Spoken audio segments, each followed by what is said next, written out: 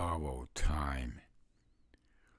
We live in a world that is under the domain of Satan and his powers. As followers of Christ, we live in a spiritual world, and we know the exact time and we know the exact hour. Our time here on earth is borrowed on lease, a short-term existence just to get right with Christ. Our heavenly reward awaits us as we praise our Savior every day and yes, every night.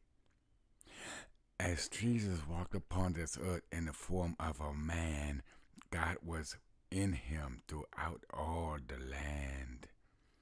Our borrowed time here is just for us to let the Lord open his door to heaven and to let us in. For our faith in God and his son Jesus is where our lives begin, and gloriously where our earthly lives will end. Isaiah 53:4 tells us that Jesus died for our sins. Our iniquities were laid upon him as he died on that old rugged cross.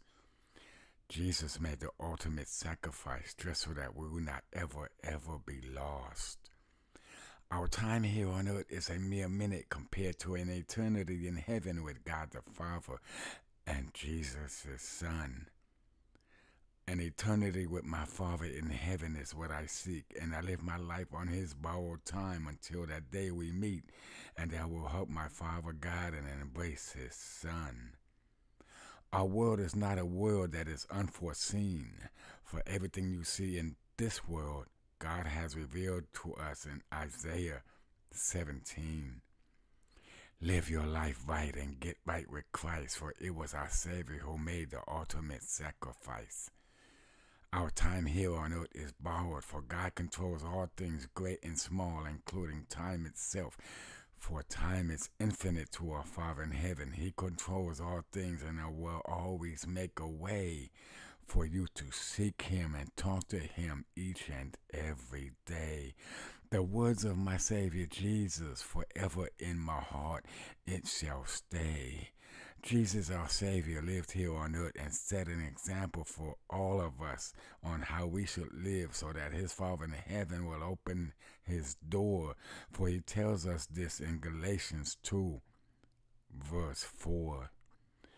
Our borrowed time as believers in Christ will be rewarded with an eternity with God the Father and Jesus his Son.